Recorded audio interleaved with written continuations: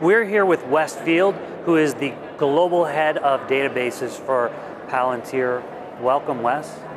Thanks, nice to be here. Oracle CloudWorld is going great so far. I'm really looking forward to Journey, and got to speak a little bit at our defense conference yesterday, which was kind of the highlight for the event for me, I think. Oh, wow, okay. Lots of things going on behind the scenes here. And for those watching, Journey is our kind of after-party experience tonight. You're a big Journey fan? Yeah, I mean, I used to listen to Journey with my dad going to school on the radio, so you can see them again. Yeah, it's going to be fun. Awesome.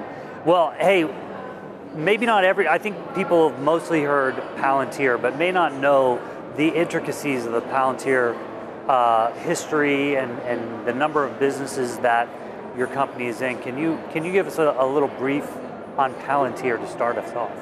Yeah, absolutely. So at its heart, Palantir started in data integration, which was a very kind of unsexy thing to do in the early 2000s. Not a great pitch for a company. We're going to integrate data for the government. Everyone thought that was maybe not worth investing in, but that kind of lineage of doing hard things for the government took us into the commercial space where we built products to do that at companies in order to build operational software. Effectively, every company wants to build software where they can make decisions and run their company better, and that's what Palantir really focuses on. Got it. And how long has Palantir been around? So Palantir started in the early 2000s. We've been around for more than 20 years. We were just admitted to the S&P 500, so it's been it's been a long road, but looks like we made it. Awesome, congratulations. Thank you. Fantastic. Well, so Palantir provides data services for some of the most demanding businesses and organizations around the globe. Can you tell us more about that? Yeah, absolutely. So Palantir really supports critical missions from all the way from the DoD to our international allies to the most important companies that are running critical operations. So things like supply chains of America, the hospitals of America, into airlines. We have a massive aviation business. And the things that kind of unify all these companies is they are very mission driven. They want the software to work. They have very complex operations that make them unique. So sometimes off-the-shelf software products do not accomplish those things. You know, it's like if I'm running a global supply chain for Tyson Foods, for example, that's extremely complex. And I need, my business does not run like every other business does. So while we as a software company have an opinion, what we do is actually really deeply partner with them to kind of achieve the complexity required to run their operations. And you guys have a couple of different platforms, as I understand it, Gotham and Foundry. Can you talk about those and who they're for? Yeah, so Gotham was our first product. It was really kind of specific to the DoD and then later to the warfighter. So again, achieve kind of integrating data to drive the necessary intelligence to make decisions on the battlefield or in intelligence. And we've expanded Gotham to to other government use cases, but Foundry really came out of almost the generalization of Gotham. These workflows and software is a bit too opinionated to bring into a hospital or to bring into an airline or to bring into a financial ecosystem. So Foundry was kind of the evolution and almost the agnosticization of being able to build software quickly at scale, independent of the data systems and the infrastructure that was present at these organizations. There's a lot of complexity there, but being able to develop that product took a long time, but it's been tremendously successful, and now our commercial business has actually started to eclipse even our government business. Oh wow, that's great. And how is AI becoming part of these operations? AI was sort of the top-down justification that everyone was looking for of like, why do I want to do hard data integration and build my own software? Like, you can explain that and certain people get it, but with AI, I think everyone gets it. And it's like, you need to have this robust system of security, of dependable production-grade data infrastructure and data integration to power real software on what we call the ontology, which is kind of our foundational architectural concept. And that's what we run our AI on top of. So it's like, how do I make AI an expert in my business? It's kind of a dumb intern until you give it the actual kind of real picture of your business and your operating model. That's what our technology provides. So we run generative AI on top of that model to actually automate parts of the business. Not just as a chatbot that writes haikus, but actually to kind of execute business function and bring people from kind of problems to solutions. You talked about defense and intelligence, and then also on the enterprise side, you have businesses, customers that have unique security, and then I'll make sure I say this separately, sovereignty needs as well. True. Can you characterize what some of these needs look like? Totally. I mean, from our lineage in working with the government, we obviously work on highly sensitive cloud environments and on-prem environments and disconnected environments. We have to still be able to run our systems, so we have a piece of software that deploys blue-green updates to all of these different environments at scale and run our products. And I think while we have expanding clouds, we still have a lot of issues around data security and data sovereignty. One of the reasons that we love Oracle so much is that you have an expansive cloud ecosystem in parts of the world that honestly don't have the build out that you do. And so we see tremendous opportunity in kind of like our partnership, which we are very, very pleased about, to be able to kind of partner in those parts of the world and at scale. Well, let's talk more about that. Why was Oracle the right partner to move your Foundry and Gotham workloads to OCI? Yeah, I think when you look at the lineage of both companies, Oracle also started working for the government, and I think that shared sort of DNA means that Palantir and Oracle have built products that are highly dependable.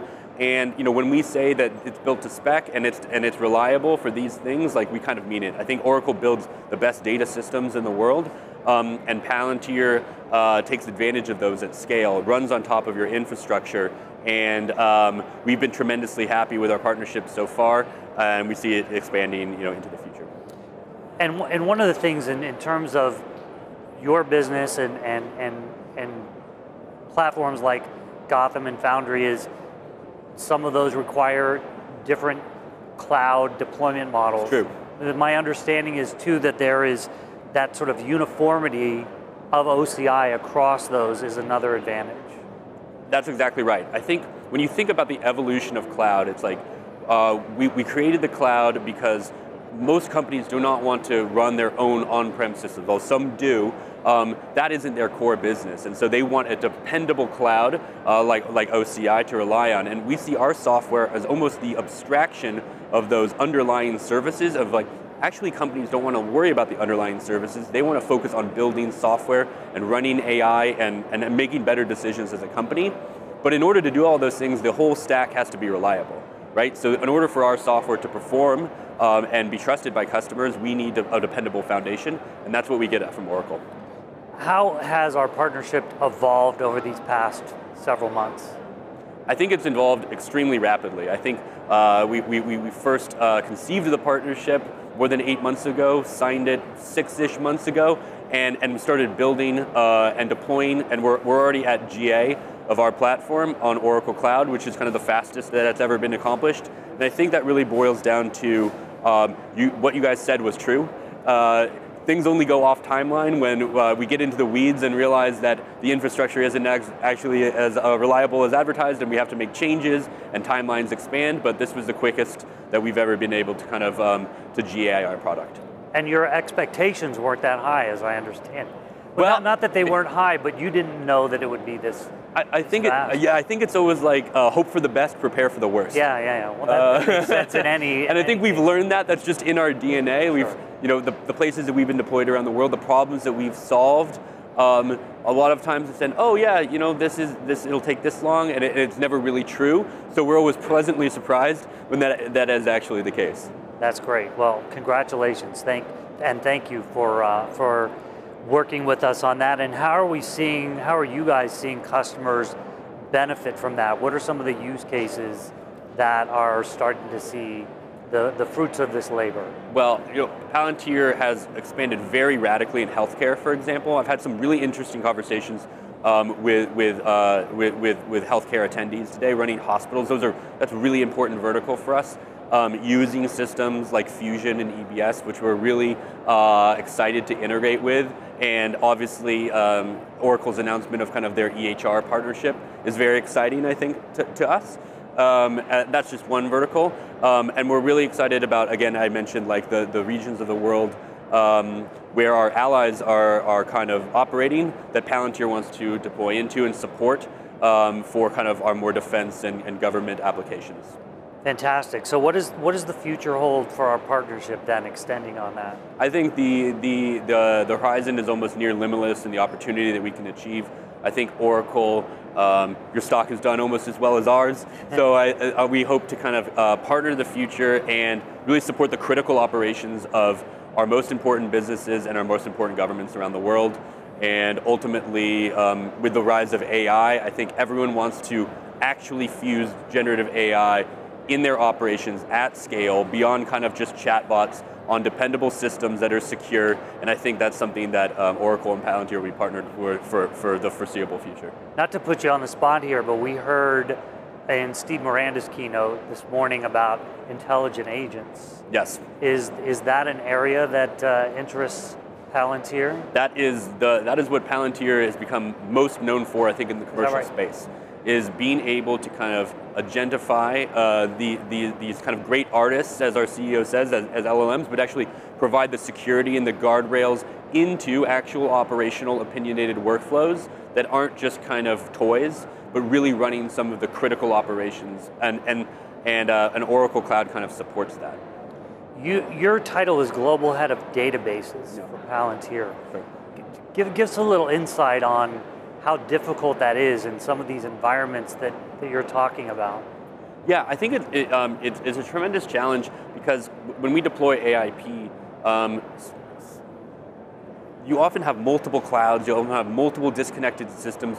You go into some of our largest institutions, it's kind of like the rings of a tree on a large sequoia. You know, they've been around for 100 years and so have their systems. Right. You know, literally AS400s on the manufacturing floor. It's like, how are you going to unify that? And so those are the type of systems, and so when we get a nice Oracle system, it's always a treat. We don't always get that. And so I think that's another thing that we can partner is like the modernization and kind of moving up those systems on the ring, on the tree, to kind of at our largest institutions and governments is very important. You talked about some of the stuff around health. What in your time here at CloudWorld for the last couple of days, what are some of the announcements, maybe recent innovations that excite you the most? Okay, well, I was really compelled by the presentation at our Defense Summit about Oracle's edge capabilities in compute, being able to have kind of scaled edge nodes in different disconnected environments, for example, is hugely interested. I kind of mentioned your EHR acquisition, which as Palantir's health vertical is exploding, and so I think there's a deep partnership to be had there. And I think the splashiest thing was the nuclear-powered data centers on small nuclear reactors that Larry talked about. I am really interested in data center operations as well. I think that Palantir can play a great role in kind of more effectively running these very large data centers at scale. Yeah, well, there's a lot of innovation to be had there, and I'm glad to. You actually should be on this show and help us. I would love to come back and be on the show. We can do a morning show or a podcast. We can do a podcast. There we go. I mean, you wrapped up everything really nicely and touched multiple industries. So thank you for that, and thank you so much for joining us today, Wes. Thank you so much, Fritz. Okay, great.